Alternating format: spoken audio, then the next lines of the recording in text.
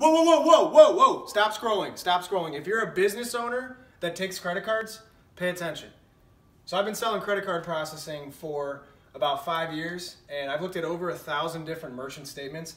And I can tell you that it's an amazing industry, but there's a lot of weird regulations and things that most business owners aren't aware of. So I wanted to make a quick video to explain secrets and what your credit card processor won't tell you.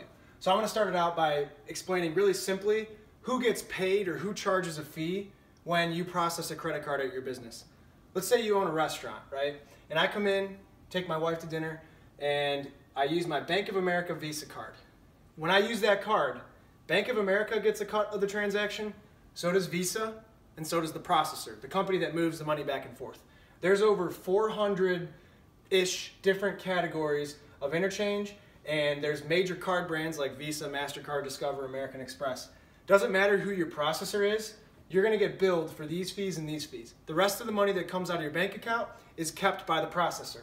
The problem, there's a lot of deception and there's a lot of weird fees and stuff that you might find on your statement. So actually, if you have your statement, pull it out. If you don't have it, call your processor, pause the video, call them, and take a look at it. I'm going to show you some words that you don't want to see on your statement. And if you do, it could be because you're being deceived or you were set up incorrectly by your processor.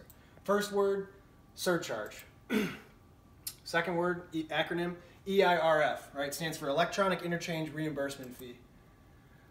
PCI compliance fees, even better, PCI non-compliance fees, and these words, qualified, mid-qualified, and non-qualified. If you see any of these words on your statement, chances are, but it's not guaranteed, chances are you're not being told the truth, and there's a lot more to the story than you might think. Bonus tip, right? So this is actually from a credit card statement. For a lot of business owners here, if you look at your statement, this might look familiar. This is from a guy that just switched over to Heartland, actually owned a restaurant. His name's Mike. I'll break it down for you. So the number of transactions that were ran, the dollar amounts that were processed, broken down by the different categories. Remember, I said there was about 400 different interchange categories that exist. But here's the thing that I pointed out.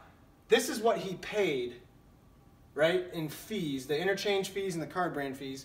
There's no detail. There is no detail in this section at all. It doesn't show the percentages that were taken in the transaction. It's just a number. Numbers that were arbitrarily placed here by the processor.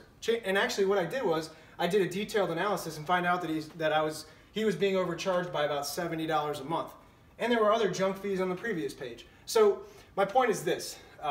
Sometimes it's because of lack of knowledge from the processor about your business, or they're just trying to deceive you, like in this case, right? So as a business owner, you deserve to be told the truth, right? Credit cards are expensive. Accepting credit cards 2 to 3% of your revenue, it can be a very expensive thing. I'm not here to tell you I can save you a bunch of money, but I will tell you the truth. If you saw any of these things on your statement, a statement with lack of detail, or the word surcharge, tiered pricing, PCI compliance, call me, text me, or email me. This is my cell phone number right here and my email, right? If you want to schedule a call, that's fine, or if you're in Northeast Ohio, I'd be happy to meet with you. I'd make it a point to point out what you're paying and why and explain how it all works. Heartland's got a lot of different solutions that we can bring to the table to put your business in a position to win, keep growing, and being told the truth the entire time. Thanks, everybody.